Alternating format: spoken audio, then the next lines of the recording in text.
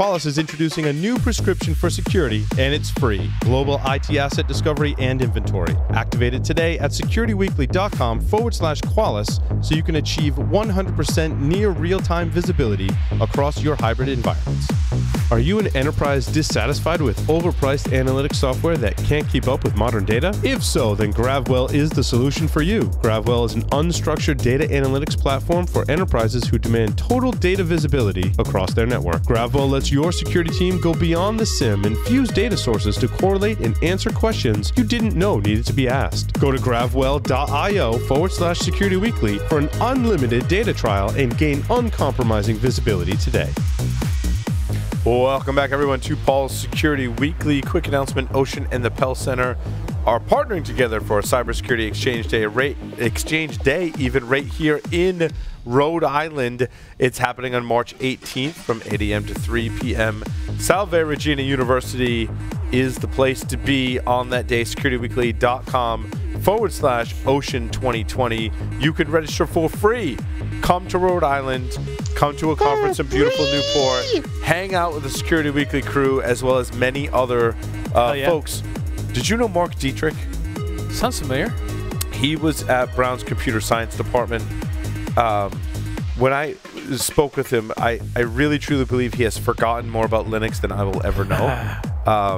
And he will be there. He's actually the director of information services at Brown University. Wow. Now. Yeah, it's really, I can't wait to catch up with Mark. Joe Pangborn, you remember Joe Pangborn? I do. He works at the Naval Warfare College. Yep. And he will be there. And he used to be the director of IT at Roger Williams. He was the director of IT at Roger Williams. Yeah. In fact, I did some work for Joe while I was I worked for that. Ocean. Yeah. I remember one of those vulnerabilities that you found that 88.3. That's all I'm going to say. Yeah. Very well could have been vulnerabilities. Yes, very well. I will neither confirm nor deny that there were vulnerabilities. So hey, that's my line. That's right. I have to borrow one of Jeff's lines for that one. Mm-hmm. So it's going to be a great day. Make sure you come here to Rhode Island on that day and hang out with us. And if all goes well, I will be there as well. Oh, this will be awesome too. It'll be lots of fun. Love to have you.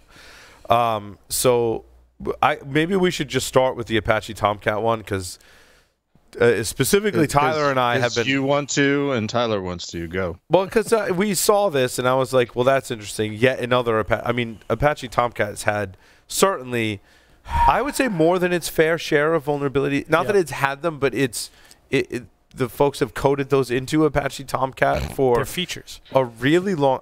Tomcat goes. I remember Tomcat 4, and now we're on 9. And I think there's every major version in between there.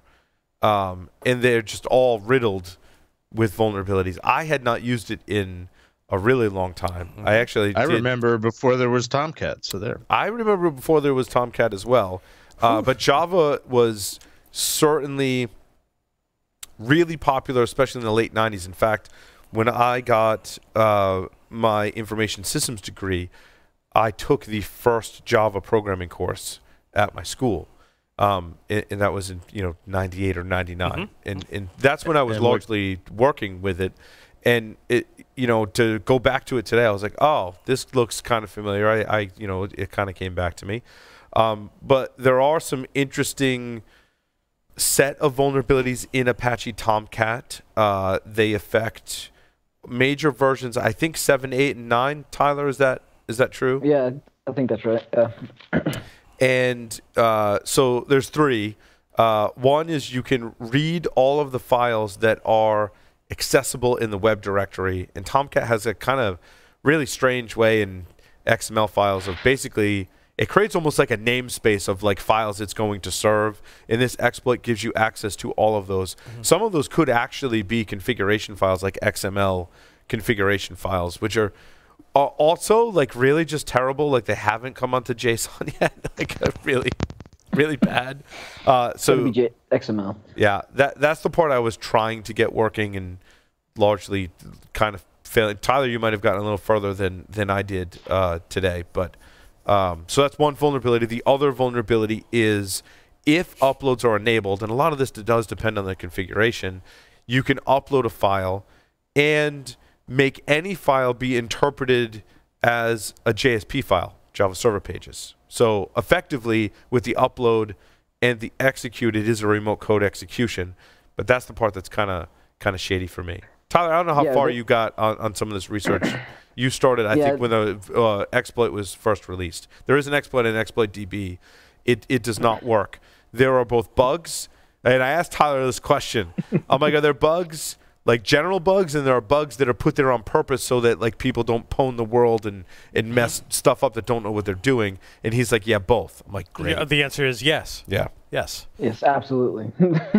Yeah, and they're kind of dick moves too. Like they're not like they just stop the script kiddie and they frustrate the rest of us who just expect that we can kind of modify this a little bit. But it made you read the code. So. I found two, and like it wasn't because mostly my Python code is pretty terrible. So I was like, oh, these are like mistakes that I would make, right? One was and Joff, feel free to chime in on this. Joff had to bail. Oh, Joff had to bail. He did? Oh, yeah. That's too bad. Oh, no, Joff is still here. He's still here. I'm not dead yet. Yeah. So, Joff, one was it was socket, and it was the buff size parameter, which in later versions of Python is deprecated. Does that sound familiar? Or buff size for what? When you're opening a socket? Yeah, it's a parameter for the socket creation.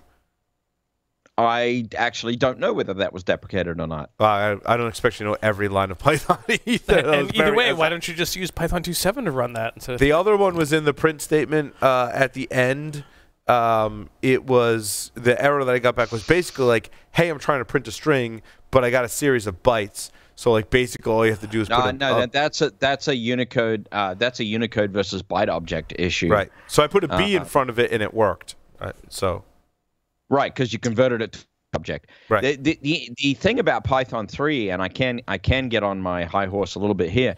Python 3 actually interprets all strings as Unicode. Well, not really as Unicode, as UTF-8. Yep. Which is a flexible Unicode, which it can encode from anywhere up to 1 byte all the way up through 4, depending on the most significant bits in the first byte encountered, which is problematic because in Python 2 it was originally a string object, which was just a sequence of bytes. It was only 7-bit ASCII essentially. Right, which you get that friggin' error that I got this week too, which is like cannot decode from to JSON because it's Unicode. This is actually the #1 issue that most people from even considering going to Python 3 because they run into string encode decoder kind of issues and the difference between byte and string objects, and they just don't understand it, and they don't want to take the time to look it up. But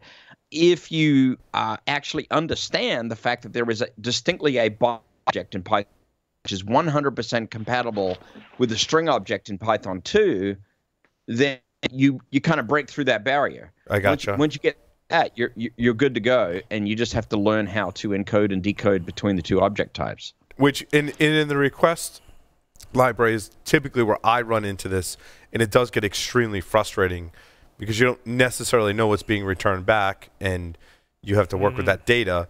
And I get that the Unicode, no JSON object to decode error all the time, and it's not because it's not returning JSON; it's because of the Unicode in byte encoding, right? Well, so the thing to keep in mind, Paul, the #1 thing that you should probably just put in your head right now is if you're dealing with network, 9% of the time what you're going to get back is a byte object. Yep. Because that's what network is. And so if you just understand that you convert that back to a string object, you're okay. Requests is actually a little bit unusual. They have a couple of different objects in the response objects. One is the text object as well as the content object, and one of them has a byte and one of them is a string. So you can actually run into trouble there, and you need to be a little bit careful. Yes, you need to read and do your research in both Python 2 and Python 3 and how it deals with all that stuff. It really turned me on to teaching mode, man. I'm in. Oh, I love it. I love it. So Tyler, so we fixed a couple of bugs in the so how far did you get with this whole process? We're trying to get the JSP file to upload and do what I want it to do, and that's where it was running into errors, right? I heard some other people messing around with downgrading HTTP, changing the encoding methods in order to upload different types of files that do interesting things. There's a whole bunch of kind of buzz around that, but I only got to the point where it was trying to get the JSP to execute, and that part was not working. So that's the other part that's confusing. Is it actually 3 separate bugs where you have the read, the file inclusion, and then the remote code execution, or is file inclusion with remote code execution based on what you're providing it a separate kind of bug? Right. And Tomcat's really interesting too. So one of the things I did, and I think really what I learned from this project and where most of my time was focused was, how do I stand up a Tomcat instance inside of a container? This is great. Right? And make it really super vulnerable, right? Like I wanted to remove all barriers because I'm like, well, if this is a vulnerable Tomcat instance, I want to keep this around for a while so that I can further and keep testing Tomcat. And so I did some tricks. I mean, if you're interested, send me an email, and I'll totally share my files with you. I don't have them on a public Git repo, but I will. You should. I will do that because I'm more than happy to share. You need to update. We need to up our Security Weekly GitHub. I agree. Street cred. Basically, what I built accomplishes a few things, right? One is if you can build a vulnerable Tomcat version, you can then test not just exploitation, right? But you can also test your defenses. You can say, well, if I put up a Tomcat instance, I can test my WAF, I can test my container security technology, I can test my network defense, whatever it is, right?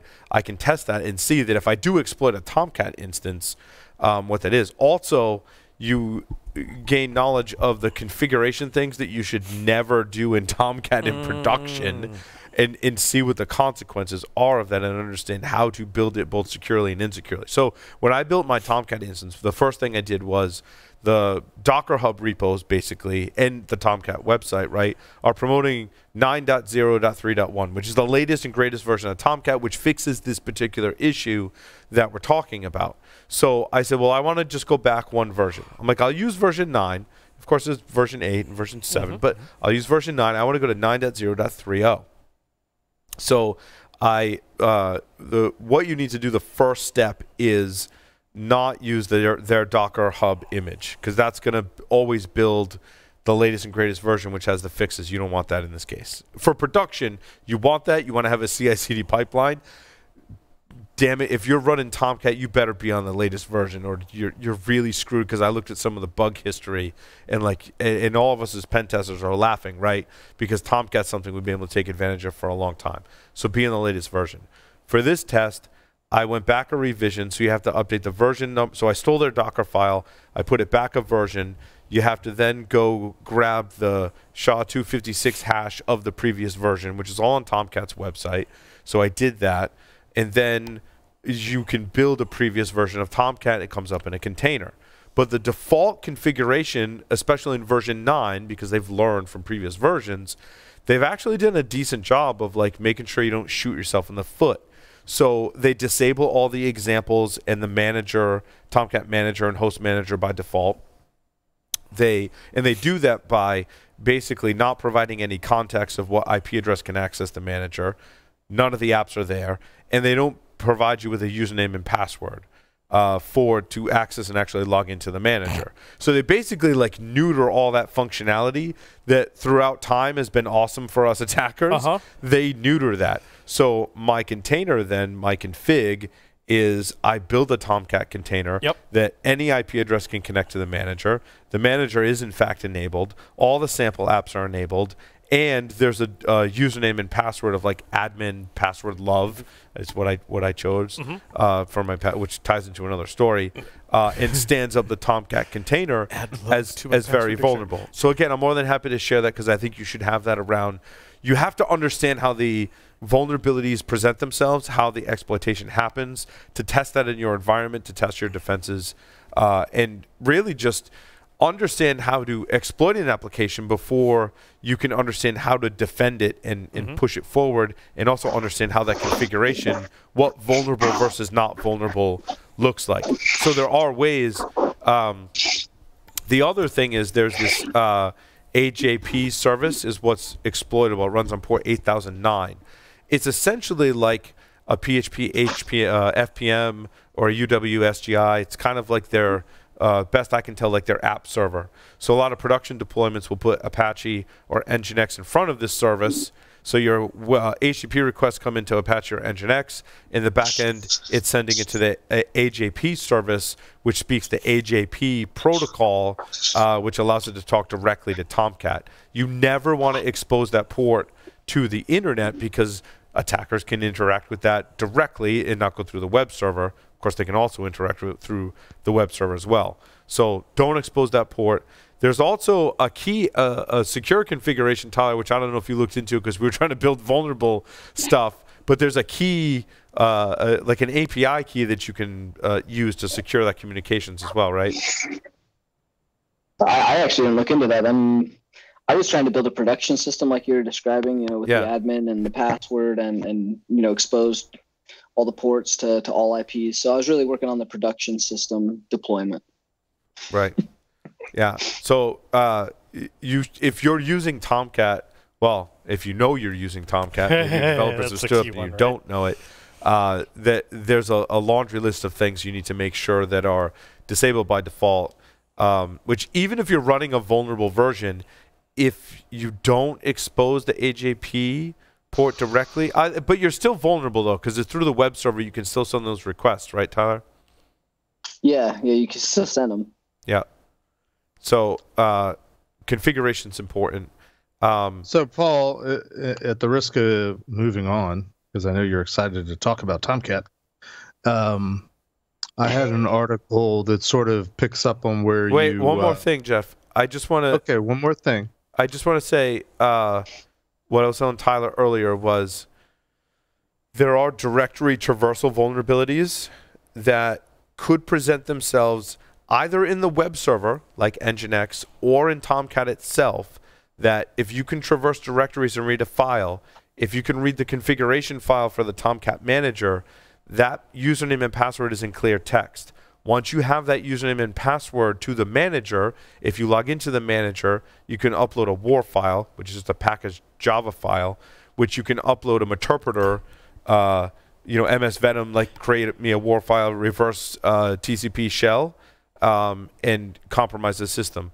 That doesn't rely on these vulnerabilities necessarily. To me, when I did the research, I'm like, that's a way better way for people to compromise Tomcat.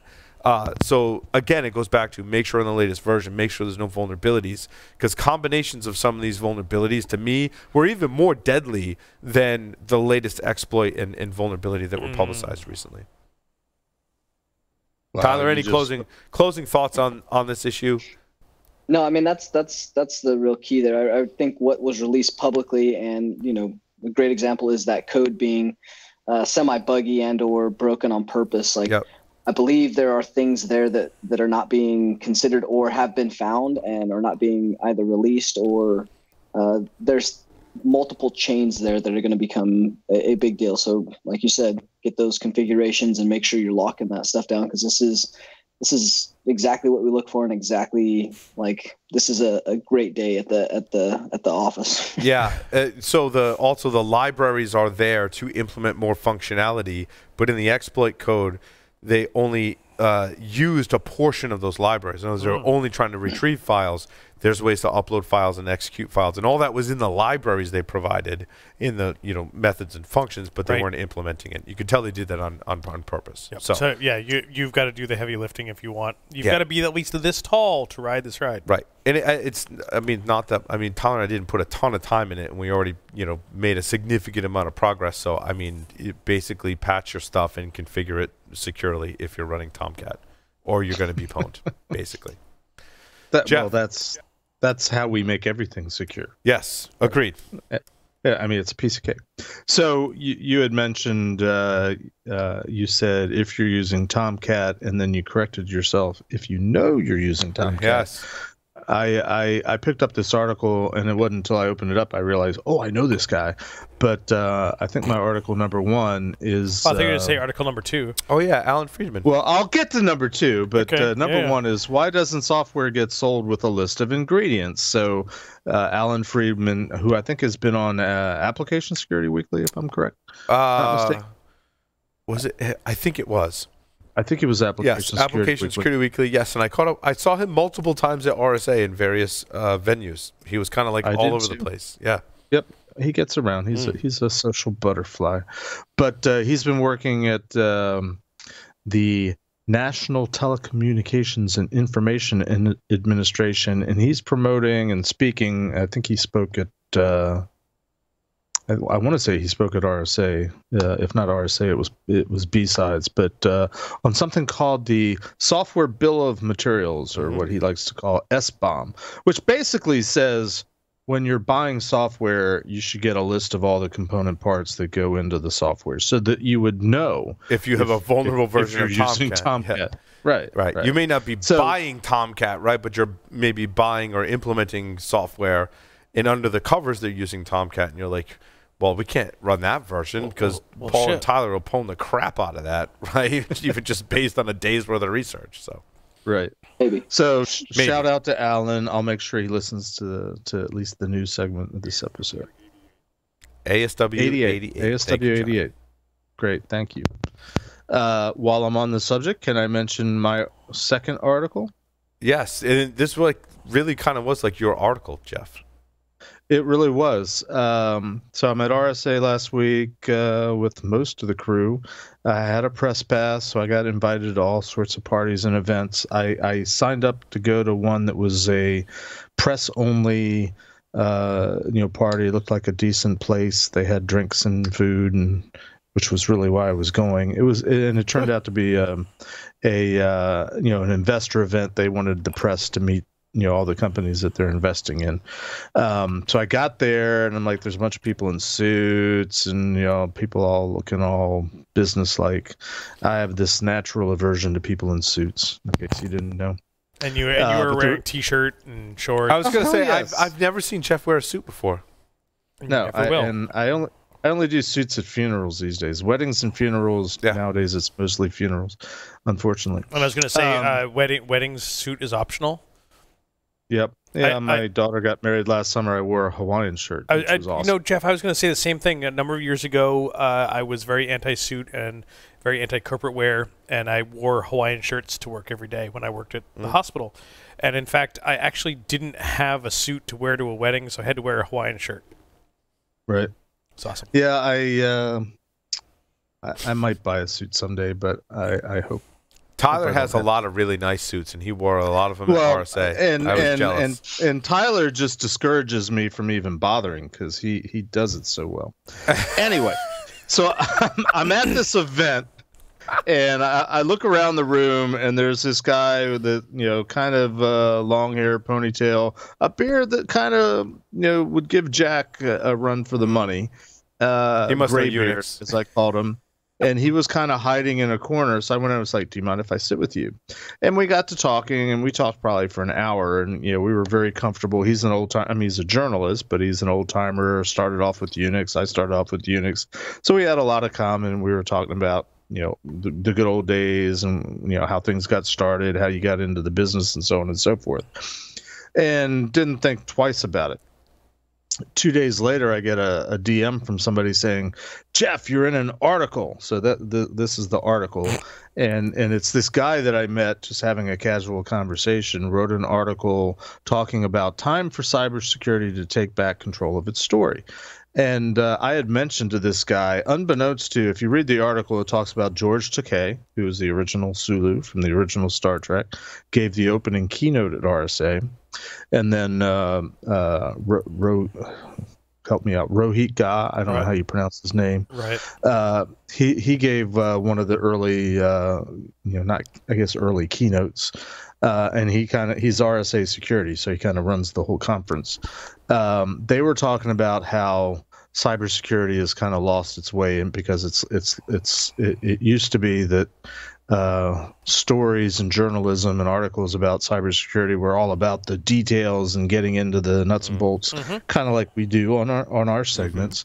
But over time, over the last couple of years, it's kind of given way to sort of a pay to play, and you hire journalists to tell your story, the whole buzzword bonanza thing, bingo. And I had been thinking about this anyway, and I just kind of at some point I said to him, I was like, you're one of the problems with the industry because you're a journalist and all you do is, and maybe not him specifically, but I've met so many journalists because I carry the press media credentials that they think they're experts at cybersecurity, but all they know is what vendors tell them, right? Without having been in the trenches and having lived through it. And I was just kind of commenting that, and it's not to disparage anybody, but they don't know because they haven't lived it when they're hearing stuff, whether it makes sense or it doesn't, or if it's bullshit or not, or if it's just there's totally a certain badge of honor too, right? Like you got to spend a good 48 to 72 hours trying to get an exploit to work, right? Like Tyler, right? Right? That's a thing, right? A good number of hours, and you guys are just barely scratching the surface. But to know, so there's, and I'm not meaning to sound egotistical or anything, but I've been around a long time. I've done a lot of things. I've been exposed to a lot of things, and I certainly don't. I couldn't sit down with you and Tyler and make as quick a contribution to evaluating the vulnerabilities probably as others could. But so I had this casual conversation. This article shows up. If you go look at it, it mentions George Takei. Takei. Dude, you're in the same article with George Takei. Like that's awesome. The bottom line is I'm in the same article as Sulu. Right? And really what's funny is a few years ago at DEF CON, I was at dinner and I met George Takei in person, and I have a picture. And now Jeff has kind of crossed paths with George Takei as well. And I've got the article. Yeah. I feel like we should have him on this show. Right? Like, but if you weren't already 1 degree separated, now you'd be 2 degrees separated. That's right. Also, side note, George Takei is just an amazing human being. Mm-hmm. Like, he is just so awesome. Like, a person that really, truly cares about other people and is just super also very gracious in that we kind of interrupted his dinner, but I was like, George, I'm really excited to meet you. Like, if you would be so kind as to take a picture. He was like, absolutely no problem. He was, because a lot of times we meet people who we admire and people that are in the spotlight in celebrities, and quite frankly, a lot of them are can be really douchebags. Yeah, a complete. George is the nicest one. Yeah. The nicest and quite honestly, we travel a lot. Yeah, you'll run into folks in the airport and a hotel, and it's like, that dude was on that show and that one time that did that thing, and I'm like, oh my god, he's awesome. And you know what? I won't say a goddamn thing. I won't take a picture over my shoulder because you know what? I don't want to be that guy. Right. And sometimes you can't help yourself, and you got to be that guy. I know. Like, yeah. But so enough about me. Other than to say we ought to try to get George Takei on the show sometime. Yeah, no, that'd be great. Cool. That'd be great. I had an article that talked about how 42% of IT security managers say their organization's been breached because of password compromise. I think, Paul, you had an article about one or two articles about passwords. So,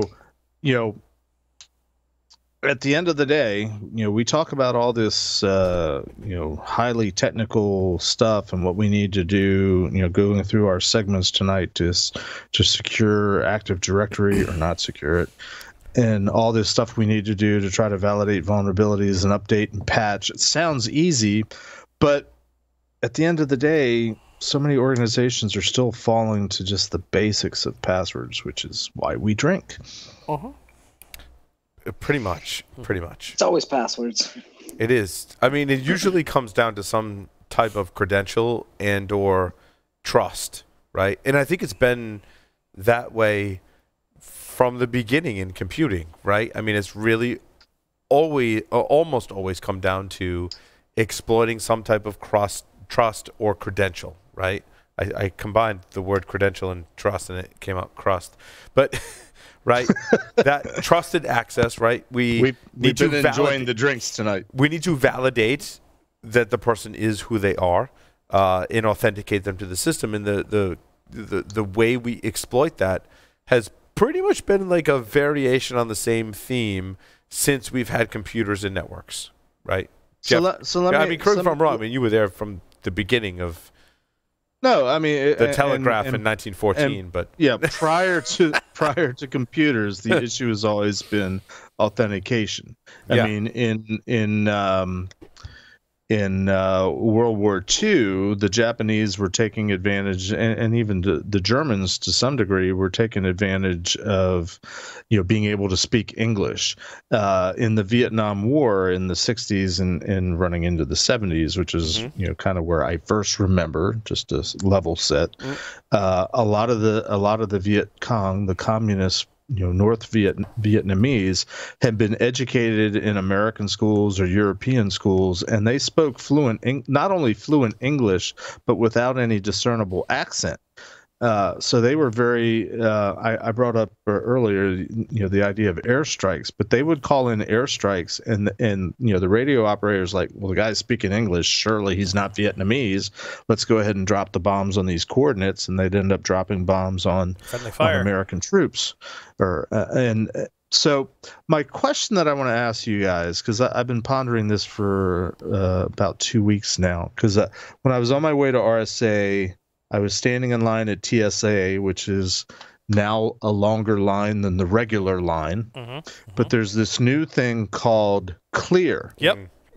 And their logo, their motto is "You are the best ID." Yes, sir. And I started thinking about that, and I said, okay, so what they're saying is, in terms of something you have, something you are, something they seem to be suggesting that one form of the single form of authentication is better than the other, and I'm open to entertain that. But I'm wondering about that. But they even also suggest that one form, and it's more of the biometric form, so it's something you have, is not only better than the password, something but it's better than two-factor or multi-factor. It's really interesting that not to really kind of get too philosophical, but like it all comes down to how do we what goes into trust in communications, in validation of who you are, what components, what pieces of information, and how do we validate those go into what we call trust. Larry, before the show, was talking about in the next book I started reading, which is Cyber Spies. Talked about how there were Zeppelins in World War I, which is the kind of first kind of stories that we have around hacking, sort of, right? Hacking location-based. Right. Yep. Even at the time of radio before radio, or just as radio communications were coming really making its heyday. Like, basically the Zeppelins were flying, and these were German Zeppelins, and France said, well, if we can either intercept or influence these messages, we can read the telemetry data to help steer. They were basically saying, like, to the Zeppelin, here's your course correction, here's where you should be flying, and France intercepted those and modified them in some way, so the Zeppelin flew into airspace where France could basically take down those Zeppelins. I mean, arguably one of the first... It's GPS spoofing. One of the first incarnations, right? Yeah. But the question of security is really around how do you trust those messages and communications, that this message came from the person that I trust, that this message has not been modified in transit. To Jeff's point, how do I trust that when you show up to Clear, you are who you say you are, right? I mean, it really all comes down to trust. I'm going to tangent two ways different here. First one, if you want to learn about the modern day GPS spoofing stuff. Yeah, Larry and Mike Poor. Myself and Mr. Poor giving the keynote at Wild West Hacking Fest. Which is now a virtual conference. On which, you know what? I mean, that should really increase time travel and GPS fuckery. WildWestHackingFest.com, is that the same website to register for it? It's a virtual conference now. There's no reason why you shouldn't attend this conference virtually. Right, because it's free. Well, I mean, it's not free. It's virtual. You don't have to travel. You can do from your office. I don't know what John is charging for tickets now that it's virtual, but I suspect there's a cost to it just to help recoup some of the losses about the cancellation of the physical space. But it now becomes no excuse because it's not in limited an by interesting tickets. sense, we trust the people that are running this conference and presenting at the Agreed. conference, and we need to translate that trust to our audience, right? Yep. The other one is, do any of you guys have clear? I know Tyler, not an option, but Wait, why is it not an option for Tyler? Don't Hold on. ask. Jeff, Paul, Tickets are $325. Have you been convicted of a federal crime? Does that disqualify you, Tyler? Is that? I would love to know, actually. I'm on some list for some things that don't let me do other things. Like Global's denied me more times than I care to admit. So. yep. Okay. and Countries of travel. and You, and but Pre. just to clear the record, you have not been convicted of a federal crime. No. Okay. No. Yeah, just clear. Just. I don't want people to get that no. impression, but right. And Doesn't absolutely mean he not. hasn't committed crimes. Right. He just Right. hasn't Oh yeah, been no. convicted. I would not vouch for that. Right. And now, Jeff and Paul, you guys do not have clear. No, I have TSA pre. No, That's- I do which not is, have clear. I mean, a lot of people have TSA pre. And Whatever. I have clear. Okay. So enrollment is fairly easy. You go up the first time and you basically prove who you are with an ID. And then they So say, clearly, Larry, you're better at evading detection from the feds than Tyler is. there's something about that. But it didn't say which feds. I did not. I could but- speculate. Yes, you can. So I do have clear, and you enroll and you provide some information. And the first time when you go there, you basically are finishing your enrollment. You prove who you are by something you have. It's my federal ID card, my license, my passport, you name it. And then you provide something that you are. Mm-hmm. So they both took my fingerprints and an iris scan. Interesting. So now, Because the real ID does not require any biometrics. No, it does not. It just requires documentation. I mean, Well, it's a pre-authorization. It is. essentially. It is. So effectively, you've been vetted ahead of time. Yeah, exactly. You get there to the line. The TSA pre-line has got 600 people in it. Clear has no one. You walk up to Clear and you go, "Hi, great. Here's the station. Scan your boarding pass, fingerprints, or retinal scan. Retinal scan. Retinal scan. Great. Thank you, sir." And then they take you to the front of the pre-line and they go, "He's already been vetted. Great. Go ahead." Mm-hmm.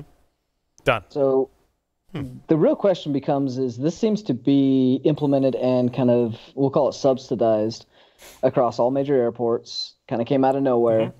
This is a major database that is, again, it's no different than any other database, such as pre-global passport administration. Like, you're still providing the same kind of info that can be hacked in the same way. But what database, like who has access to this? Who sponsors this database? Who is now using this biometric data, has access to this biometric data, and now has accurate travel records that may or may not have had that through like interagency operability or different, mechanisms that they may or may not have had. So really, there's some interesting things about the Clear database and who owns and uses that data. Agreed. And as soon as it gets compromised and we can start making those assumptions publicly, I will be happy to disclose that.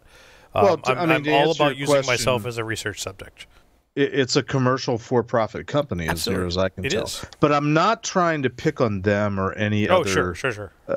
provider, solution that's out there. I'm asking the philosophical question: A, do any of us believe that any one form of the three forms of authentication that we're familiar with is inherently better than any of the other forms? No, I think it's the combination of all of those pieces of data, and the more you have, the better, right? But those are all translated to something digital that all gets stored in the same database that can be either manipulated, modified, breached, or stolen. So, well, that's kind of my point, Tyler. But does that translate to government agencies, let's just say here in the U.S.? Are they actually sharing that data?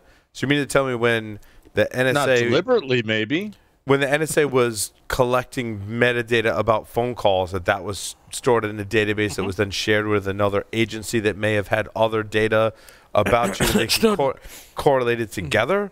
I mean, there's a lot of speculation there. There's also the Snowden leaks. There's a lot of speculation, but we're saying maybe it's a little bit harder to intercept and steal or somehow obtain biometric data that's that's ultimately digitized. Yeah. Or the various methods of something that you are, something that you have, which is Token historically it's a token, Yep. that's providing you some sort of one-time key.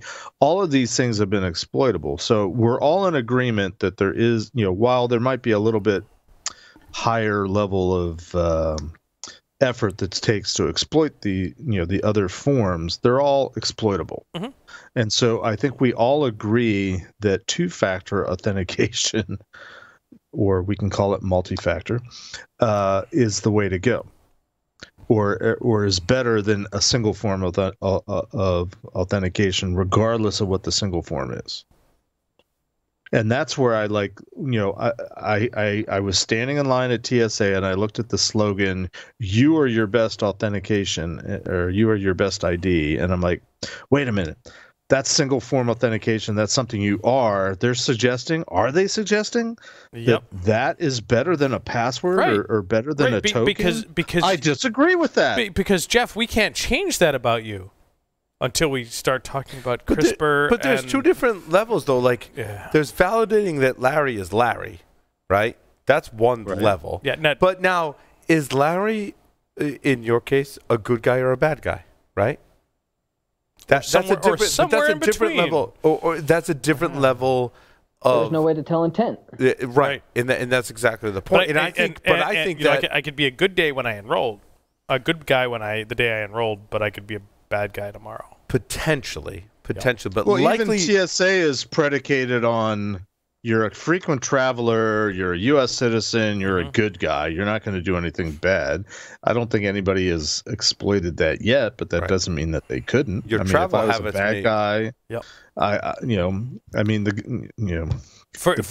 back to 9/11, the people that were on the flights that did the whole 9/11 thing,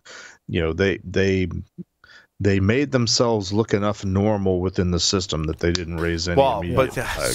But that led to the Patriot Act, right? Yes. And then which is why NSA started collecting metadata of collecting metadata. Well, the very controversial part was that they were collecting metadata on phone calls. Yes. And so if you had either sent or received a phone call from a known terrorist, then at one time when the Patriot Act was in full effect, and Obama repealed some of that and made them go through different hoops to get that data. But it also turned out that these programs that were collecting metadata on all these phone calls, so if, let's say, Larry were to receive a phone call from a terrorist, right? Yep. Then they would be able to look at Larry's phone call list and see all the people that called Larry. And that was second. Some terrorist butt dialed me, that was second level. And right? I accidentally answered, and I heard, "Don't slap your wife in the face with your dick." But that's really funny. That's an inside story, inside joke. But the NSA actually, it was on the outside because hold on. Larry receives a phone call from a terrorist or the other way around.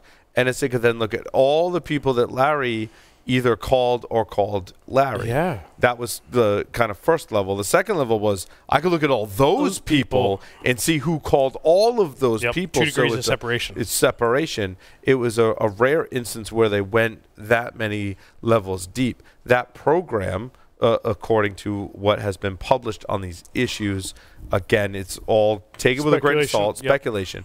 But according to that did not directly uncover any terrorist plots in the years that it was in effect in the U.S. government. What they did say was that it did support some of the cases that got terrorists through other means, but did not directly support. Right. And the argument from NSA was, if we continue to collect this data, we will eventually find someone. Yep. What eventually came to fruition due to multiple pressures, right, like Stuxnet being released and all this other stuff. What came to fruition was Obama put together a panel and said you need to analyze this, and it led to legislation that said there was a much more levels of approval that the NSA had to go to the phone company with a lot more evidence and pull very specific cases and not house all of that data themselves. Yep. So it's a very different. So Jeff, going back to your point, it's very different to say Larry's Larry. That's one level. Now, is Larry a terrorist or not is a whole bunch of data that could potentially be correlated. Now we're just looking at what NSA is collecting, right? What about what all of the other agencies in the U.S. and outside the U.S. know about Larry, and where is that data somehow being correlated? I'm not sure, because that requires a lot of interagency cooperation. Why has Larry flown to Iceland twice in the past 6 months? Mm-hmm. So I don't know, Paul, if we've worked out the schedule or not yet. I'm in studio next week. Hopefully we're doing part 2 of my story. Yes, I would love to do that. And Jeff, we're going to touch on a lot of this much more directly, what you're just citing. But I would say now, just keep in mind, or please note that, while you refer to what NSA was doing or wasn't doing, NSA very much follows the law. They're very adamant about it. I agree. Jeff. And the issue is not whether, and this gets into the Snowden thing a little bit, whether NSA was running amok and just violating the law. The issue was more what the Congress, through legislative acts, was allowing NSA to do. Correct. And while I think it's totally fair to debate and argue whether what our government was doing was appropriate or not, the focus should not be on any of the specific agencies, in particular NSA. It should be specifically on the Congress and what the Congress allowed, starting with the Patriot Act, because the Patriot Act, in its most basic form, suspended habeas corpus, which is the principle of law that most of our Western legal system is built on. Which basically, habeas corpus, the literal translation is, is there a body? Is there evidence of a crime being committed? Right. And the idea that an organization can approach a citizen and try to collect information, try to investigate them, do a search. This is all constitutional stuff without probable cause, without evidence that there's been a crime committed, but just because of whatever reasons are. I mean, that to me is, I think, is still the most significant issue, and something that I'm happy to debate with people, whether the Patriot Act was warranted or not, and whether the Patriot Act in suspending an habeas corpus, because, well, if they look like they're Middle Eastern or Muslim or whatever, we automatically don't trust them, and so we're going to do a bunch of things, and that spills over into collecting information like you were describing on U.S. citizens and whether they had contact with known or suspected terrorists or terrorists that were on the watch list, and so on and so forth. It's complicated. I will acknowledge that. That's a great point, Jeff. Yes. I just I have to defend my former employer NSA simply because, in my experience, which hopefully we'll talk about next week, they take the law very seriously, but they're willing to do everything that they can within the law. But they do take the law seriously. So question the law, what Congress allows them to do. Totally fair. And Jeff, to your point, and I definitely research both sides of the issue, speak to people on both sides of the issue. Jeff, having a background, having worked for NSA, and other people that are very much privacy advocates, right? And I weigh all that together. I honestly believe, to Jeff's point, that it's very easy to simplify it and say the NSA is spying on everyone and violating everyone's privacy rights. And what Jeff just said was, it's a much more complicated issue than that, right? There are laws that are passed outside of the NSA that are put forth by presidents, that are put forth through Congress, that there's a lot of very complex issues that are happening. You can't just have that kind of media-centric paranoia view that, oh my God, the NSA is spying on everyone and violating the rights of all U.S. citizens. That's not, the NSA is there to help protect our freedom and protect this country, right? And they take that very, very seriously. And to place blame on any one agency or the other and say they're spying on people and violating rights, I think is truly unfair. You have to see both sides of it and realize, like Jeff said, it's a very complex issue. Yeah. I'll say one more thing, and hopefully this is in form of a teaser. If you're listening to this segment and you're planning on listening next week, and hopefully we're going to get a chance to record it, do your homework. Google something called the church proceedings, because this goes all the way back to Watergate back in 1972, where the break-in of the Democratic headquarters in the Watergate Hotel in D.C. and all the fallout from that. I mean, very briefly, the church proceedings was a Senate subcommittee formed and chaired by Senator Frank Church that was investigating the fact that NSA, the FBI, CIA had and has a lot of capability to do a lot of nasty things. And one of the outcomes of the church proceedings, the Senate subcommittee investigation as a result of Watergate, was to determine these organizations have a lot of power, they have a lot of capability, they have a lot of expertise, and they don't really have a whole lot of legislative oversight. So one of the outcomes of the church proceedings as a result of Watergate was something that is still a classified document, but is generically referred to as the NSA Charter, and it's something that I learned when I was there at NSA, and something that I bumped into, which is the teaser. Tune in next week. But it basically, the NSA Charter says NSA can't do what NSA does to U.S. citizens. Period.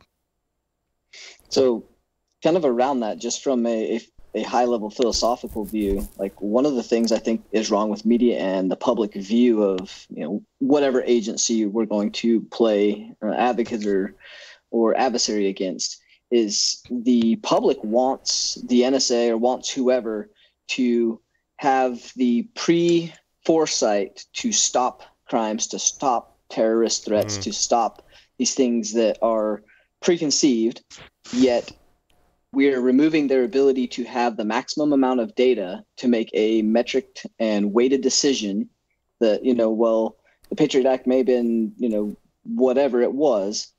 Those particular pieces of metadata that they were collecting, the more data they had, the more points of reference that allowed them to tier up to, stage 2 collection that allowed them to weight different decisions and go after different people. Like, either we want to be protected and have this preconception ability for people to step in before things happen, or we realize we need to be able to track them after things happen and then get them based on a privacy stance where they're not getting as much data up front. So you can't really have your cake and eat it too at this point, from the standpoint of what we as the public are asking the NSA to do, asking the FBI to do internally, and then still keeping our level of privacy. To Jeff's point, it is, they're doing the right thing in most cases, unless it's a person or a group of people abusing power. It's a very delicate balance. But that's the thing. But I truly believe in the U.S. there is a balance, right? As much as there may be laws like the Patriot Act that go into effect, there's always people that are questioning those laws, and there's a process to maintain that balance of power. When we look at other countries, if you go back to Germany in the telegraphs, I mean, there was no balance of power. They were reading everyone's messages, right? And you go back to Russia during the Cold War, there was no privacy. They were reading everyone's communications, right? And here in the U.S., we have that balance where we can have folks in various branches of the government making sure that the NSA is following the law, making sure that when we collect intelligence or have spy, and making sure that when if it does transgress into looking at what U.S. citizens are doing, that there's a balance, right? That there's another agency or government body that is having a level of approval, right? I think where the contention came in, especially with the Snowden leaks, is the FISA courts, right? That they were just the kind of self-serving, like just checking the box, like, yeah, you can spy on whoever you were. But folks in the U.S. government noticed that, right? I mean, I think independent of Snowden, they noticed that, and they said, should we really allow this, right? And the laws did change over time. Whereas I feel like in other countries, there are not even any laws that pass to prevent that spying from happening on its own citizens. So to Tyler's point, we want security, but there is a balance of power when it comes to privacy of citizens, and albeit not perfect, there is still some balance of power.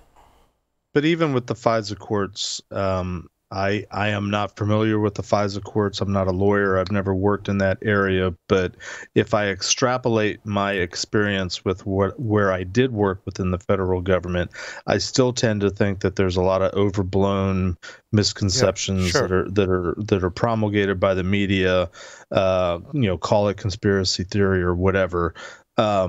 But I still say it's complicated. There's more to it than that. And most of the, if not all the people that are working in these areas take their job very seriously. They are patriots. They are committed to what they were hired and took an oath to uphold. And I mean, I hang out with a lot of people that work at NSA, and to a person, they believe that Snowden committed treason, and because he did it during a time of active conflict, by definition, he warrants the death penalty. Do I hold that position? I will not say.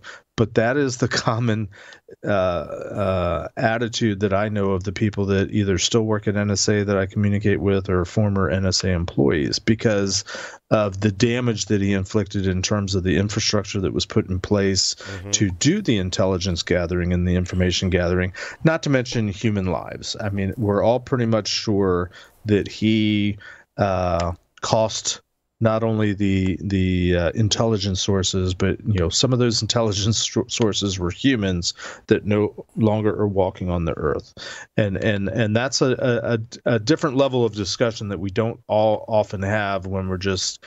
I often overhear at the many conferences that I go to, the conspiracy theory, NSA is listening to everything, NSA is doing this, NSA is doing that. I'm like, well, to some degree, NSA wants you to think that because it's a certain level of disinformation, but to another degree, they take it very seriously, and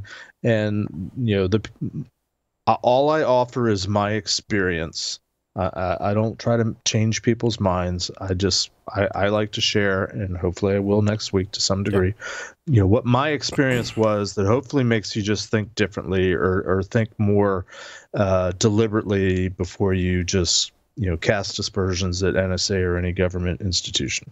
I agree. I think we all need to be able to hear the facts as much as we can believe from both sides. Right, and make our own decisions. And to Jeff's point, I think some folks fall on on either side without understanding all of the facts. And I think this in both sides of it. And I think remembering our international audience, that I think this goes for any government agency that we're dealing with in any region that we may be in. Absolutely.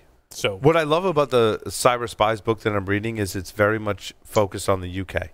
I mean, in history, right? Yeah. He calls it Britain, and I every time he says it and the reader has an English accent, I think back to Monty Python and the Holy Grail when they talk about we're Britons and the Britons, and I laugh like inside like every time. Moises been lobbing swords from but it's a great system of government. It really kind of gives us that. Global aspect of those in the U.S. that may partake on reading this 17-hour audiobook listening that I've just started. That gives that more global kind of perspective. Which you brought up Monty Python. Let me give you one little anecdote. When I was at NSA, and it was sort of the early days of the internet and computer networking, there was sort of an internal mailing list. We were in the beginnings of Unix networking, and there was a question that went out that somebody put out on a mailing list one time, and gosh, I don't even remember what the specific was, but they asked, should I do something? And somebody responded, well, that depends. Are you talking European or African? Whatever it was. Right.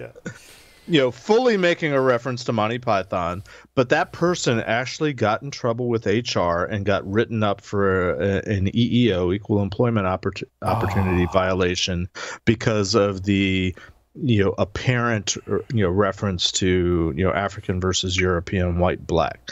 That's how seriously, and sometimes to a literal to a literal degree, NSA takes the law and tries to be squeaky clean. So Paul, I see what story you're looking at. I want to segue. After that one, I want to grab one. I just want to segue briefly. I'm a big fan of the TV show, and this is like not even a segue. Like we're just changing gears.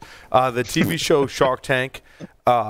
Think and have your opinion about all of the sharks on that show, and there are many, and they change out. I greatly respect all of the sharks on that show because they've worked hard to get where they are. Sure. Right now, like them or not, I really do like them and love them all in their own unique way. And again, that kind of comes down to the respect I have for what they have achieved, right? And I certainly play preference to, the Hershevek in the group because he's in cybersecurity, right? I've never seen the show. So I very much love Mark Cuban because he's got that technology angle to it and has very much and lived. His last name is Cuban. Well, and he does like cigars. That's a great. But ironically, Larry, he likes cigars from what I've heard, and has had some kind of delves into the cigar industry as well. But very much, I respect Mark Cuban because he got involved with technology. Like slept on his friend's couch and created his first technology startup. So I greatly respect him for that. And some people don't like them for whatever reason. I think you just have to respect all of them. But Barbara Corcoran, I want to offer to her our advice, right? And so she basically, her organization got phished. And there was a $400,000 money transfer that happened as a result of a phishing email. Now, what was interesting is that Barbara is quoted in this article as saying, I was upset at first, but then remembered it was only money.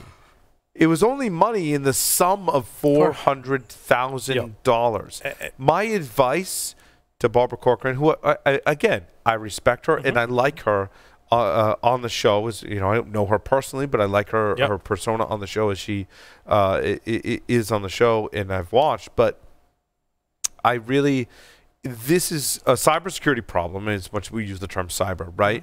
But my advice is this is a process problem. Absolutely. Right? Absolutely. There needs to be checks and balances when money is exchanging hands. This problem was not training her employees how to spot a phishing email. No. This problem is creating processes that say anytime we transfer money, there needs to be certain checks and balances in place that require a human to again, it goes back to trust, to validate that trust relationship between the requester of that transfer of money. Is this a valid invoice? Is this in our system? Is this generated from a vendor that we have a certain level of trust with, that we've provided some vetting for? If this vendor is a 100% trust, then issue it. And with over this dollar amount, we need to have a second signatory authority. If it is a vendor that is a 10% trust level, then we need to go through these other hoops. Like there's an amount of work that needs to happen. And what I love about what you said is over a certain amount, there's other levels. There needs to be a fax. There needs to be an email. There needs to be a phone call. There needs to be, the higher the amount, the higher level of validation of that trust you have with that transfer. And that solves this problem. This isn't about depending on the person that you're paying. So like if it's Joe's Cleaning Service, that you typically pay $500 a week to, and now all of a sudden it's $10,000. Absolutely, there's some difference there. This isn't a problem. If it's Cisco, you're paying $1 million to a quarter. While we'd love, many would love to go to Barbara and say, "Hey, if you buy this product, we can make this problem go away."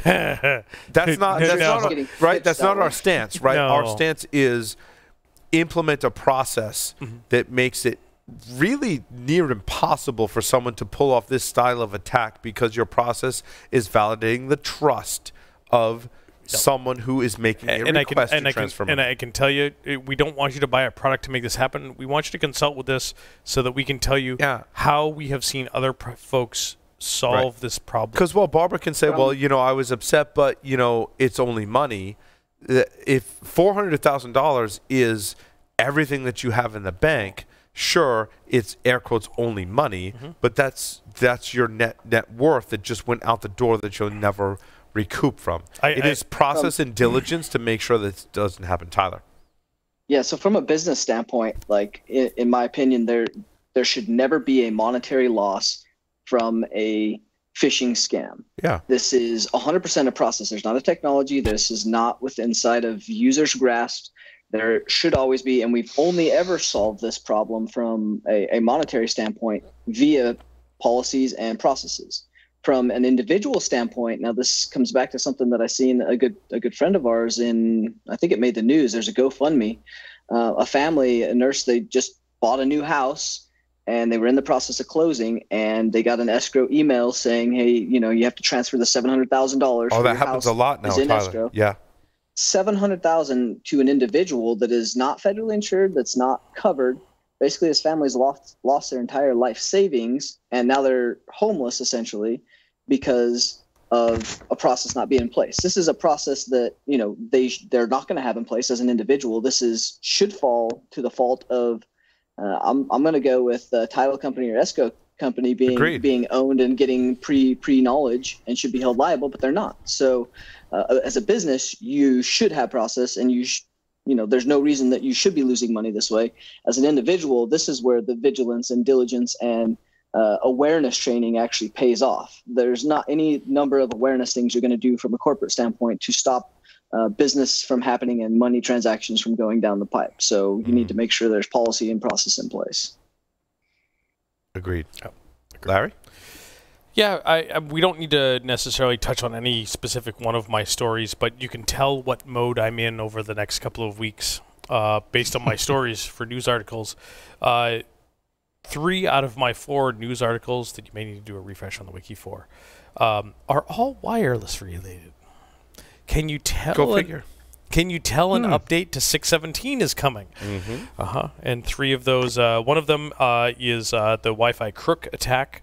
What is that now? Is that a new Wi-Fi attack? Yeah, it's a new weird Wi-Fi attack based on some of the language around crack, which Matthew Van Oof released and team released not that long ago. Crook, however, is a really interesting one, very similar types of things about key reuse, which crack was. So effectively with Crook, it is, I'll draw the scenario. Hey, I've got data. I need to send it. Here's my key, encrypt the data, send it. Hey, I've got data. Here's my key, encrypt it, send it. DAuth. Oh, disconnect from the network. I don't need those keys anymore. Wipe memory of those keys. But I still have this data that I need to send that was spooled, so grab keys, encrypt it, and send it. That data that is now being sent on after the DAuth is, I'm going to use keys that were in memory that were wiped that I no longer needed, so default keys of all zeros. So it doesn't reuse the previous keys because they're wiped. Because they're wiped. They're gone. Like, hey, encryption with unknown keys, DAuth. I don't need those keys anymore. Wipe them. But I've got this buffer of data that still needs to be sent. Send that data with the keys that are in this location in memory. Oh, those keys got wiped? That's cool. It's all zeros? Great. We'll just send that data out. Implementation errors, Jeff, right? In encryption. It's not the algorithm, it's the implementation. Yeah. Yeah. Eval. Yeah. Doesn't surprise me. Failure and eval statements right there. I'm telling you. So here's my question. I mean, remember back, when Wi-Fi was first coming about? I do. Gosh, 20 years ago. I do. And I all the do, security vividly. professionals says, don't use Wi-Fi, stay on the wired. And now Wi-Fi is pretty much everywhere, and we rely on it. Yeah.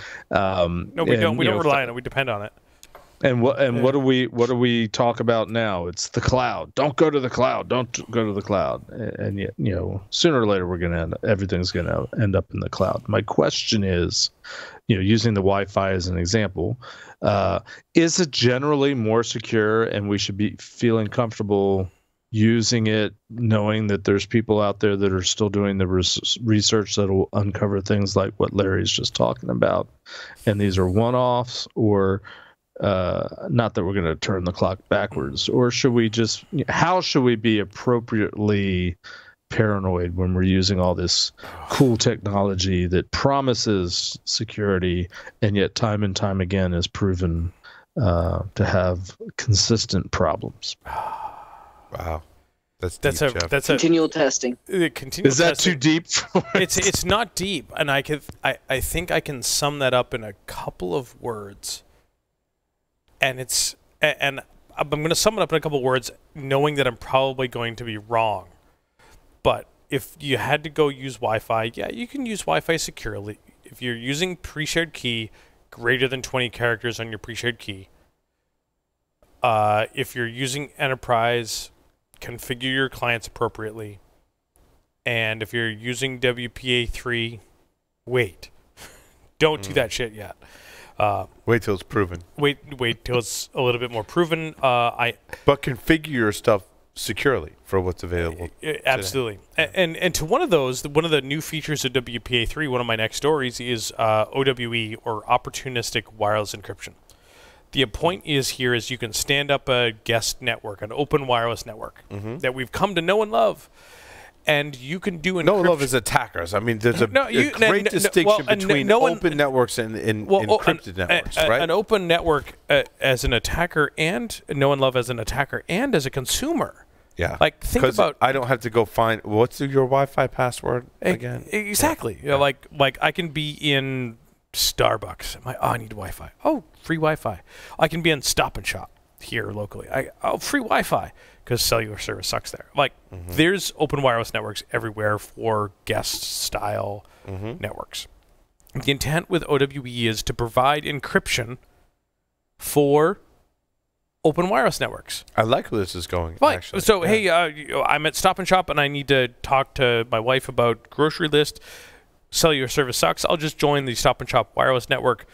I don't want it to be open, but there's this new WPA3 OWE standard, open opportunistic wireless encryption, where we exchange like Diffie-Hellman keys, and I can do encrypted traffic on an open wireless network with no pre-authentication, no EAP types, and any of this crap.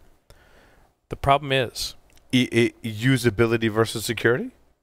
Yeah, but the problem is that on OWE networks, you go into Stop and Shop, and there's a network called Stop and Shop. And you look at it, and it's got the little lock icon that says it's OWE. What's preventing me as an attacker from creating a network that says Stop and Shop with the little lock icon that's OWE? It's back to our trust issue. That's exactly. Been a theme There's of the show. no methodology in OWE to prove that network is the right network. Right. And how do you do that? Right. You can't. You can't. So you trust whoever's internet you're using. Exactly. And you have to go to Stop and Shop headquarters and have like a PGP key signing party, right? At Science. No. When I go to any Stop and Shop, nobody does that. No, we do not go to. Don't do that. We do not go to Stop and Shop headquarters. We go to your wedding. Yeah. Wow, we're throwing the old school jokes back. That's an old school joke. So Larry's. Well, hold on, Jeff. The joke was, I pronounce you the twisted pair. Yes. Twisted you are. Ooh, I get that. Yes, Jeff. So my other philosophical question is, back in the early days, we used to talk about how, as new versions of operating systems and applications came out, we used to advise, well, you don't want to be on the latest and greatest because that's going to be the buggiest and that's where the vulnerabilities are going to be. You should always be at least one version back. And yet, hey, we're 3.5 hours into it. Before I mentioned PCI, PCI demands you to keep current and keep current, keep up to date, patch everything. And we've said it how many times this evening, patch everything, keep everything current. And yet the paradigm in the early days was don't get on current. Where are we today? Should we always stay one off, or do we need to jump ahead to? Yes. I'm just translating that to like our drinking. Right, that's really deep because These are really good old-fashioned bullet ride. I'm translating that to like our Apache Tomcat version, right? Like, right. If you're on an older version, like you're really screwed. But if you're in a newer version, does that really you're just really screwed? does that open you up to like a false sense of security and newer attacks that maybe haven't been disclosed that are maybe used by elite attackers, by nation states, right? You think you're secure because you're on the latest version, but really you're running like you said, Jeff, the latest buggy code that does have vulnerabilities that really only the kind of forward-thinking groups are looking at and maybe have exploits for. On the Wi-Fi side, there's ways to securely use WPA2, the older stuff. There's ways to securely use the newer stuff, but arguably the newer stuff has had so little investigation in the public space that we don't know. Exactly, there's some issues. Clearly, we're finding some issues. And excuse me, I don't know. I look at the track record of the folks that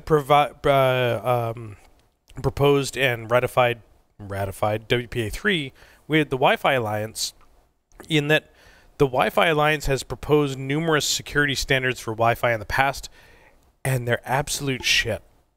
Yeah. So I will give you an example. Wi-Fi protected setup.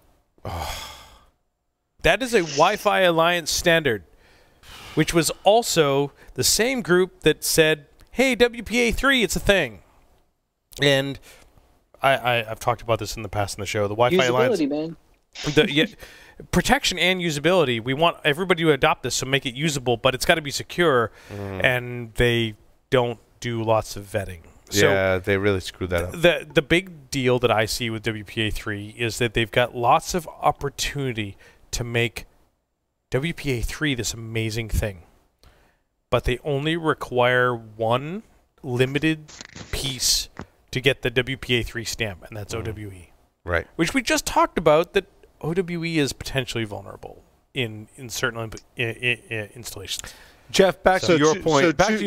Hold on, Jeff. Back to your point. Go ahead. Configure A, right? One of the first instances of Configure, when the security folks analyzed that and looked at the encryption algorithm being used, they figured out that it was one of the guys in RSA. One of the, because RSA is an acronym for the three people, right? Those are the initials of the Rivest, Shamir, and somebody's going to yell at me. I always get it wrong. It's the initials of the three inventors. Yes, so I think it was Rivest. Rivest had proposed a new encryption algorithm and done that kind of very quietly. It was on a website at the university. It was a proposed standard under review. Configure A implemented that standard, right? One would think, to your point, that if you're implementing the new stuff, you're really secure.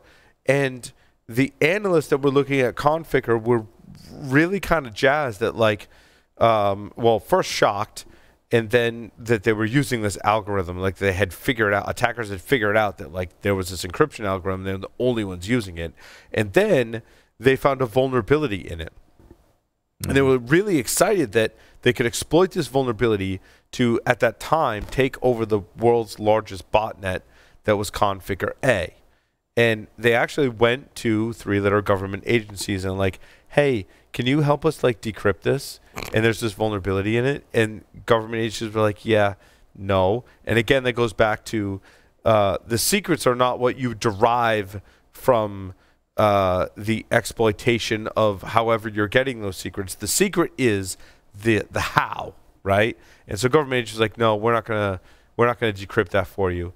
And then they saw Configure B, and they're like, that's interesting. What did they do with the encryption algorithm? Well, it turns out, if it was Rivest, and I apologize if it wasn't, had realized that there was a vulnerability in his original proposal and had submitted a second proposal that fixed the vulnerability, but the Configure authors also saw that and implemented the fix and the second revision for that encryption protocol. So to your point, Jeff, I don't know that implementing things new is like the magic pixie dust that makes everything secure. Right. So 2 points. Larry was talking about, Wi-Fi, going to Starbucks and getting it for free, the convenience, the speed, the usability.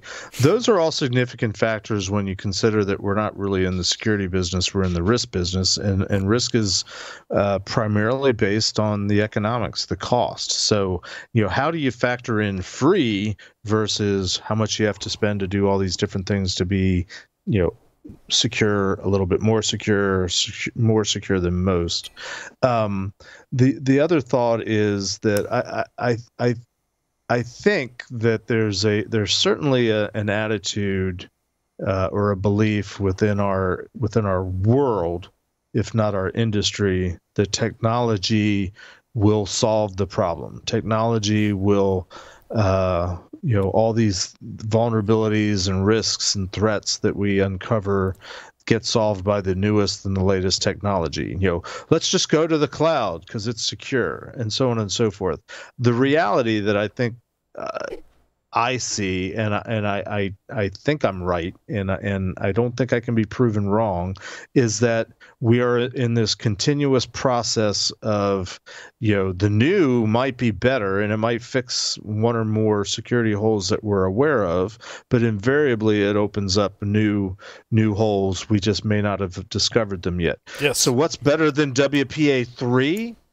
WPA 4. Right. Hasn't even been developed yet. But it's better, and it'll be more secure than all the things that we'll figure out is wrong with WPA 3. And we probably won't call it WPA 3. We'll probably call it Wi-Fi Security 7 or something like that. Yeah, well, we have to brand it and market it, so right? We because can sell we it, don't have 802.11a, b, g, n, a, a, c. And it's There's no longer 26 letters in the alphabet. And it's no longer AX. It's Wi-Fi 6. Like, what happened to Wi-Fi 5? What happened to IPv4? What happened to IPv6? 5. And was there a 5? No. Yeah. Oh, wait. So, my curmudgeon-y old-timer observation, and this is true, this was true before the age of the computer and the internet and networking and cloud and all this stuff, but it's always been this sort of cat and mouse game. New technology is developed, and then the bad guys figure out ways to break it, and so you have to continually evolve. And I don't think we're ever going to get away from that. I'm happy to be proven wrong, but I think all of us that are in the security industry, we ought to recognize that nothing that we talk about in terms of solutions are really ultimate solutions. They might be a stopgap at best, but just wait. Something else, somebody is going to do, and I'm thankful for all the researchers and hackers that are out there that keep poking holes in these things, because that's how we keep evolving. That's how we keep moving forward. Evolving might be a generous word. Did you guys see the story on a rootkit in the cloud?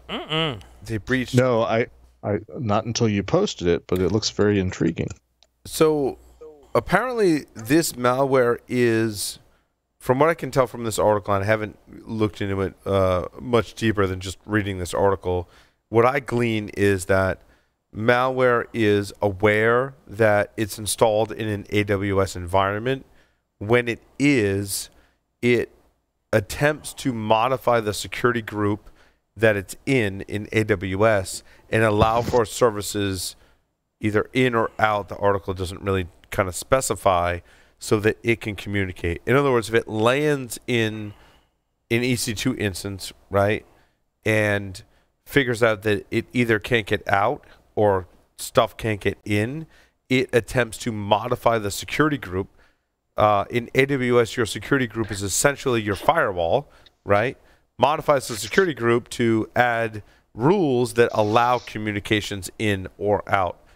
I thought that was really cool in terms of all the stuff I saw this week that was like basically like same shit, different day. This stuff was actually really cool, that the malware that could end up on your servers could be aware of what cloud provider that it's in and attempt to basically exploit trust that your cloud provider has with the services and or systems that you're running to be able to basically open up firewall rules by default. kind of like almost like universal plug and play, but not, but in effect that malware is not just interacting with the system, but the cloud provider that it's in. That's kind of scary to me. That is pretty scary, but this isn't like, from a technological standpoint, this isn't a huge leap, and this isn't something that we haven't seen before. I don't know if I go as far as calling this a rootkit, right? Like, that's a stretch. This is really cool. Definitely not a rootkit. But you're talking about AWS like CLI, right? You land on a box. There are certain artifacts. We can tell if we're in a virtual environment. We can. Yeah. Malware's already doing all these things to evade sandboxes to kind of pinpoint these. But then adding the kind of AWS CLI or Azure via like PowerShell and the Azure plugin piece, like that's kind of novel and a unique way to get exfil and start a communication channel. But again, this is someone else's hardware, server, and network. So nothing we haven't dealt with and or seen before, but the fact that they've moved to the cloud, like that just means we kind of have to adapt and evaluate what we're considering our security boundaries and our risk as far as where we're putting our kind of boundaries within inside of the cloud as well. I think there's an audience challenge me on this, but a small percentage of folks in organizations that if a security group rule changes, you get some kind of alert on that. Like logging that and integrating that into your security operations, in my opinion, right now is super hard, right? That means you'd have to know what AWS log and service, how to put that in there, what permissions, and then have that sent to a central SIM on-prem that then alerted. Is that even CloudTrail? Like, in CloudTrail, tell me when a security group rule I don't know the answer to that question. I mean, there are people that know the answer to that question. My thing that I want to evangelize to our audience is it's a very small percentage of people that know that can happen and know that where to log it and then know how to operationalize that, is my point. Would you agree with that, Tyler, Jeff, like Larry? I agree, but from a national security perspective, that's kind of stuff that we worried about. The idea that, well, there's not that many people that know about it and can exploit.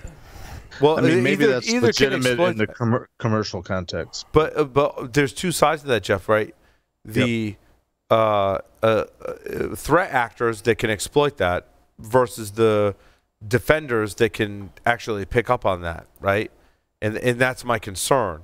I want to raise the bar of people who can detect that, right, to combat the threat actors. And I think that's a really great point, that I think we're in a significant disadvantage when malware runs around like this, that is interacting with our systems in that way. What's our ability to detect and respond to these threats? I think the response is, organizations that can respond to this is pretty low. Threat actors, kind of a theme that I've noticed in our conversations on the show, threat actors have the advantage in that their knowledge of what they need to know in order to effectively exploit infrastructure is smaller than the amount of knowledge you need to know to be able to detect and effectively respond to the threats. Or just build something production, right? Just to build, not even secure or protect that building piece. But this is a good indicator of, as we start to see these things, if malware is already there and we're already seeing this in the wild, that means that we are behind the curve per the usual.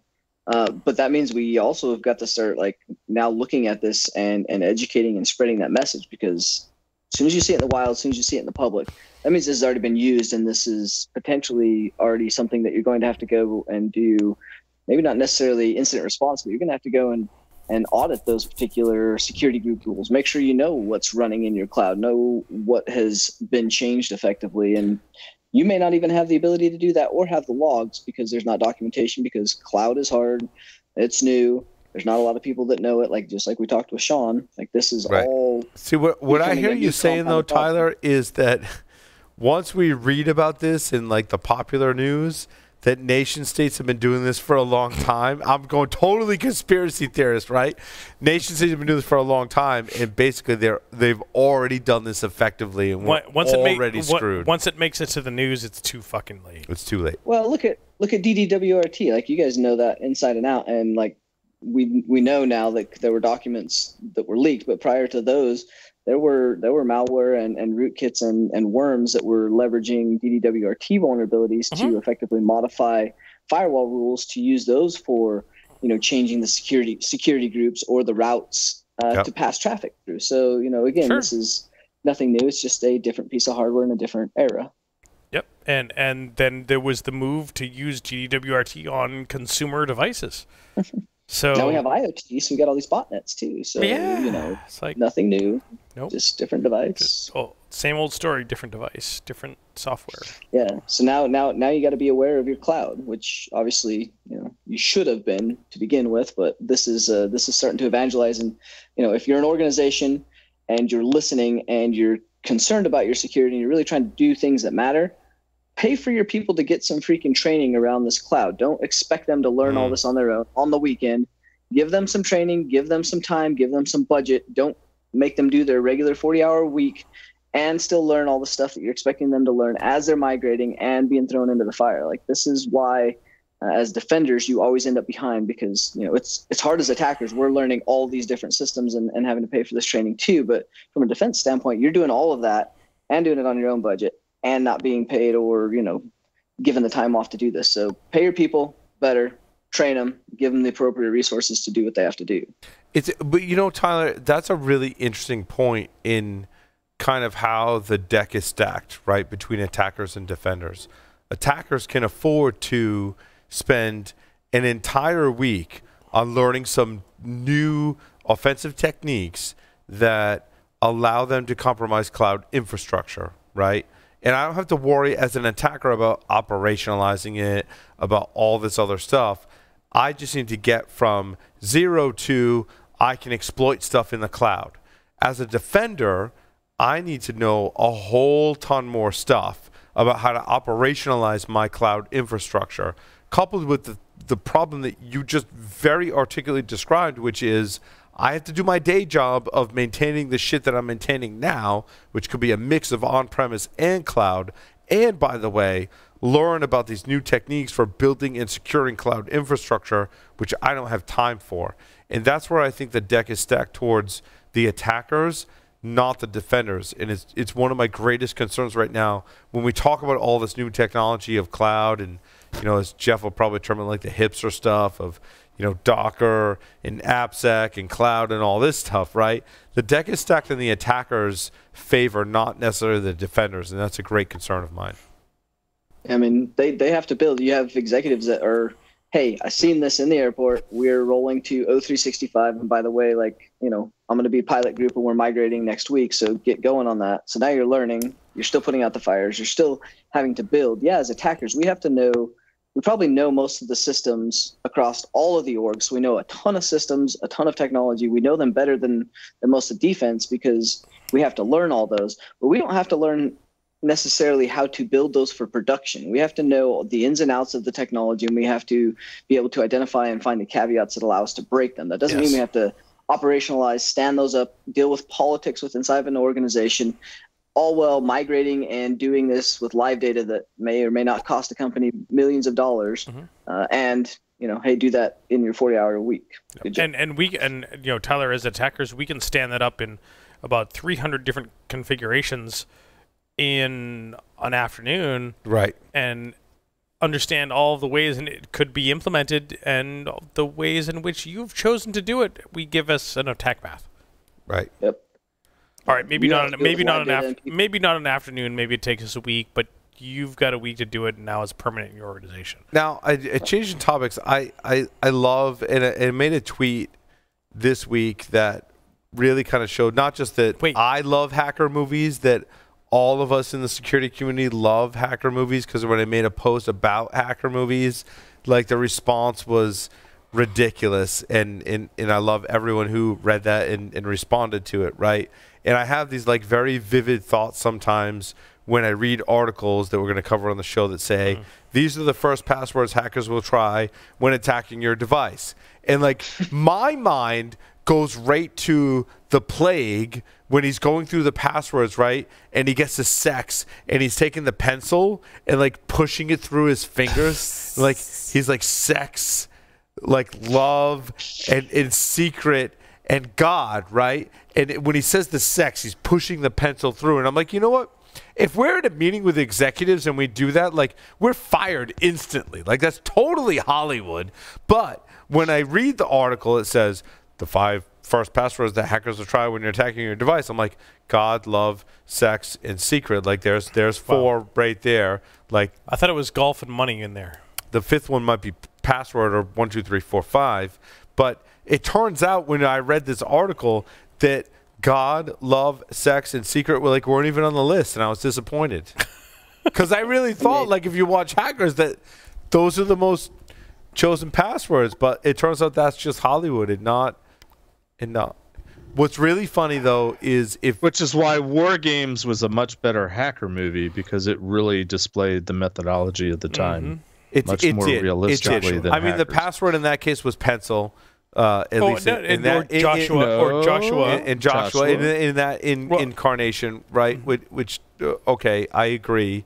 In terms of passwords, definitely makes more sense. But what's a trip for me is when I watch top 3 hacker movies of all time, which you put them in. You put them in any order you want. It's Sneakers, it's Hackers, and it's War Games, right? Go back and watch that. Those of us listening and hosts on the show that have children that are hackers, right, that are influenced by us and have that hacker gene, and you watch those 3 movies, it's a total trip for me. Like, I was watching Hackers with my kids, and I was like, watch, like, when they cut to who hacked into all this stuff, I'm like, it's going to be a kid about your age. Right? And then they cut to Dade. And he's like, the camera has to come down, right? And then I'm like, watch, when he's on the plane, he's going to New York. I'm like, cue really cool hacker music. And then when he's playing the video game, I'm like, watch, he's going to beat her. And I'm like, wait, cue really cool hacker music. And rather than my kids are just looking at me like, Dad, like, how many times have you watched this movie? Like, you're a real nerd, aren't you? Right? So I agree with you that those are the top 3 hacker movies, but they do 3 different things in terms agreed, of Jeff. Yes. where we are today. War Games introduced the methodology. Yep. Sneakers introduced the idea of, hey, hacking for hire, including social engineering. Sure. And Hackers, more than anything, introduced the idea of that there's a hacker culture or subculture. Underground to me, subculture. Yeah. To me. This is really ridiculous. And wait. But hold on. Hold on. And Swordfish introduced that you could get blowjobs while hacking. Agreed. That was probably a shining moment. That's when hacking became cool. That's when hack naked became a thing. To me, like War Games and Sneakers were completely instrumental in so many ways in a more serious kind of aspect. When I watch Hackers, like especially with my kids, it's really about style, Jeff, right? I think it's kind of what you were articulating, right? It's the soundtrack. It's the set design. It's the costume design. It's the costume design. It's certainly the laptops. It's certainly not the screenplay, and it's certainly not the acting, right? It's not winning any Academy Awards. But if you take the soundtrack, the set design, and the style of that movie, that's what really kind of puts it in that aspect, right? I think that's one of the things maybe we're missing now is that there's no style in hacking anymore. Like Hackers really embodied that whole like style, but also but there's no suit jackets, but also and there's no what was interesting in Hackers is when they said certain lines, I could turn to my children and say, when Joey comes up and is like, dude, like I need a hacker handle, and he, Dr. Doom, Masters, Deception. I'm like, I can turn to my kids and be like, dude, those were real hacker handles of the time. Those were hacker handles tied to real people at the time. Their minds are like blown. They're like, holy crap, how do you know that, Dad? I'm like, because I'm a nerd with way too much time on my hands, son. And Lord Nikon. But when serial killer's in class and he's like, oh, you mean Emmanuel Goldstein is not in this class? And I'm like, kids like Emmanuel Goldstein like started 2600, like he was a hacker in the scene at the time, like they did their homework when they made this movie. Like just see their reactions is totally cool. Hackers is more about style, in my opinion. And for the record, you and I both know Lady Nikon. Oh yeah, was that what that character was based on? No. Yep. No. Hey, speaking of having nothing but time, Yes, we are almost at 10 we are o'clock. out of time. Whew. I thought it was a great segue. I got arcade Into machines to fix too. Hacker movie kind of things. I do want to thank we could everyone go who on and on. everyone who participated in that Twitter thread. Thank you so much. There were a lot of suggestions. There was 2 German hacker movies. Who Am I and 23 were the 2 movies that came up. I believe they were both German films that I have not yet been able to find very easily, but are on my list to seek out to watch. So when you make, kind of like a tweet like that and kind of ask a question about hacker movies, one of the things was that kind of unintentional consequence of getting people's opinions on what are hacker movies and learning about what you haven't heard about. So thank you all for that, and I would definitely be. Well, there's also, and I'm not going to remember the name of it off the top of my head, but when I was at one of my talks, when I was talking about Cliff Stahl and the Cuckoo's Egg, I was approached by somebody that was from Germany that said, the Germans put out a movie that was based on the hackers that Cliff Stahl was tracking down. So it's sort of their side of the story. The name escapes me right now, but and I haven't seen it yet because it's very obscure, but I think somewhere I've got a link to it. It's on my watch list. But, it paints a different picture of what was going on there. So, but here begs the question as we round up the show. If your top 3 are sneakers, war games, and hackers, what are your other 2, Larry? Ooh. Okay, while you think about that, Tyler? Swordfish. Swordfish. And I don't know if it's a hacker movie. I would actually say Black Hat. Like I thought that was a horrible movie, honestly. Like it didn't do a good job for like ICS and like Stuxnet, like all the whole 9 yards. Sure. But like from a criminal standpoint and from like a legitimate outside of the Hollywood theme, like that was a pretty good depiction of a Black Hat hacker and the lifestyle that they would. Yep. My 4 and 5 are Tron and The Matrix. Jeff? Matrix. I'm gonna shift gears on you. 4 would be enemy of the state, simply because the bad guy in that was a real position at NSA, and it used to be my boss. Love that movie. Love that for movie. Nostalgic value. The 5th one, Harrison Ford, Firewall. Yep. Simply because the scenario of, okay, so you have 2-factor authentication. What happens if somebody puts a gun to your head? Which is literally the premise of that movie. We used to call that nipple clamps in a battery. Yep. Larry, 4 and 5. I know it's hard. Top 3, if we can all agree on top 3, I'm happy. But 4 and 5 are up for your own interpretation. Like, I have to pull from some of the previous, and I think Firewall is a great example. The rubber hose defense, and it's not necessarily a hacker movie. That's okay. But it's about challenging reality. And The Matrix. That's where I went too. So yeah. Number 6 is Brazil. I'll leave it at that. Oh, I gotta watch that one. I have not watched that one yet. Oh, Paul. That's been a long time since I've seen that. I gotta watch a lot of people also mentioned, honorable mention from our Twitter following is the Die Hard, Live Free or Die Hard, Harder, right? Yep. Die Harder, right? That was an honorable. That would probably be number 6. That would be number 6 in my opinion. I think so. I'd say that's a good. Totally respect if that's in your top 5 though. Totally respect that. Yep. And if you go TV, Mr. Robot. It was popular from a TV standpoint. Yep. And then there's CSI Cyber. There is a CSI Cyber. Not to mention the Net with Sandra Bullock. Oh, some people did mention the Net. as well. I have not watched that in a long time. You know what? That'd be really funny to watch now, I think. Man. That'd be really... The funniest thing at the time was just how she'd open up her laptop and she would have instant access to whatever she was trying to get, and it was back in the modem days. Yeah, at that time, that was not the case at all. Maybe it's a little bit fresh and you get that kind of connectivity now, but that was clearly Hollywood back then. Absolutely. Well, thank you, everyone, for listening and watching to this edition of Paul Security Weekly. We'll see you next time. Larry, take us out. Over and hackers.